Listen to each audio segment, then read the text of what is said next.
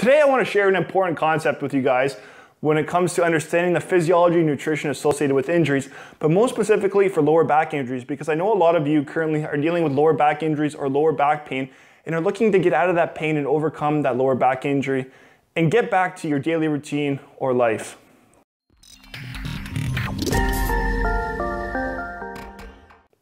Hey, what's going on everybody? Remi Sovran here from RemiSovran.com. Today we're going to be talking about an important concept, which is the physiology and nutrition associated with injuries, but we'll most specifically be using examples related to the lower back. Now, if you're someone that maybe has a shoulder or ankle injury and is watching this video currently, this video could also apply to you from the kind of more of the general concepts, as we'll just be using lower back injuries as examples throughout this video. Now, you might be asking, why is it important to understand the physiology and nutrition associated with injuries? Well, the physiology and nutrition are what are specifically going to impact the recovery rate at which we heal, because it's the physiological processes that allow our injury to heal, and we specifically influence the physiology from our diet and nutrition and what we consume.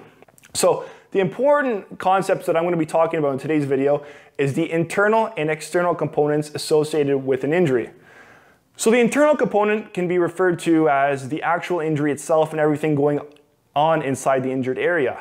So that could be, for example, we'll use a herniated disc in the low back as an example. Then the external components are everything that is on the outside of that herniated disc, which could influence its recovery time. So that may be the blood vessels that are associated with the spinal disc, such as on the peripheral region, or it could be the vertebral end plates, or it could be the blood vessels that insert into the vertebral body and allow for nutrients to diffuse across the end plates itself, such as glucose and oxygen into the spinal disc. So we'll start with the internal components first. So it's important to understand the internal components because that's going to influence and determine what we need to consume from foods and from our diet in order to influence and help with the recovery process.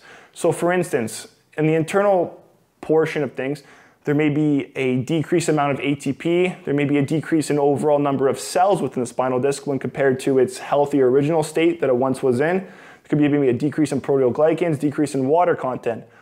All of these factors considered are important to understand, because then that's going to determine what we need to consume or eat in order to influence the recovery process of that spinal disc injury. Now, when it comes to the external point of view, it's important to understand the external point of view, because we could have the best diet we want, but if we can't get those nutrients into the spinal disc from our blood vessels or across those vertebral end plates as a result of maybe some sort of damage that is associated with maybe blood vessels or the vertebral end plate, then it's really going to limit our recovery, and we may not be able to actually get any nutrients in if we had complete damage. However, with that being said though, what I'm trying to point out though is that the external is just as important as the internal compartments when determining what we need to eat and consume. Because, for example, let's say our blood vessels have been damaged, or we have atherosclerosis, which we have hardening or narrowing of our arteries. We won't be able to basically transport nutrients effectively to the injured area. The same could be said with the vertebral end plates. If there's damage or calcification along the end plates, maybe certain pores close, and now we have problems with diffusion of certain molecules such as oxygen and glucose, which are important in producing ATP in the spinal disc. If we can't diffuse those molecules into the spinal disc cell, then that could potentially just cause more damage. Maybe there's going to be more of a decrease in the number of cells we have. Some cells will die as a result of not being able to produce ATP efficiently. So that's why, you guys, it's important to understand the external compartments, because if we have external problems, we have to address those problems with regards to the internal issues as well. We have to address both effectively in order to kind of develop that optimal recovery from a physiological perspective.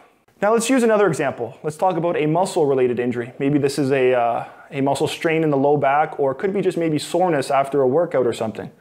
So when it comes to the internal perspective from my muscle, there could be a lot of problems going on, such as maybe problems with the calcium ATPase channel, sodium potassium ATPase channel, chloride channel, potassium ATP channel. So as you see, guys, a lot of these channels are influenced directly by ATP. And so glycolysis, which is an energy system that produces ATP, if we have a significant production of lactate, and there's a buildup of lactate, which is the end product of glycolysis, and we can't effectively remove the lactate from the cell because we have maybe monocarboxylate transporters are, we don't have enough of them, or there may be some certain gene that is encoding, or some sort of gene that's preventing them from being produced. Whatever the case may be, point being is if we can't effectively eliminate the lactate, we can just have this whole backup process where lactate will inhibit lactate dehydrogenase, and then we can kind of go up the cycle through glycolysis, go backwards through certain steps, and we're not going to be able to produce ATP as a result of this whole backup and glycolysis. If we can't produce ATP, it's going to influence those channels that I mentioned, like sodium, potassium ATPase, maybe potassium ATP, maybe calcium ATPase, or it could even influence the sarcoplasmic reticulum or the cross-bridge cycle. So point being, guys, is there's a lot of problems that could be going on, and it's a very complex topic itself when understanding nutrition and physiology, because nutrition is it's kind of the study of how our diet and what we consume is going to directly influence the metabolic processes within our body. And so it's important to understand that the foods that we consume can specifically influence the time to recovery, because if we're eating maybe a healthy diet as opposed to a bad diet, we can maybe significantly improve our recovery time. So that's the important kind of takeaway that I want to hit home here, guys, is that there's the internal and external components that we need to understand and potentially need to treat if we have damage to those external components with regards to an injury. Now, guys, this doesn't have to be just applied to a lower back injury. This could be applied to any injury, as I mentioned in the beginning of this video. But in order to optimally optimize things, we have to look at where all the damage may be associated or occurring, whether that's internally or externally. Now, if you guys are someone that is currently dealing with an injury, and if you have just kind of changed your diet or nutrition and have noticed significant results, or it's helping you within your recovery, please leave a comment below, share with me. I'd love to hear what maybe you added into your diet, whether that's maybe increasing more vegetables, maybe it's taking a certain supplement and that you've noticed maybe less pain, or have maybe helped with your recovery. Whatever the case may be, guys, share your story. I'd love to hear about it, and just love to hear some of the results that people may have experienced as a result of maybe improving their diet. And also, if this is your first time watching this video or one of my videos, be sure to subscribe, as I'm always posting different nutrition tips, exercise tips, or performance tips that are related specifically to lower back injuries or lower back pain itself.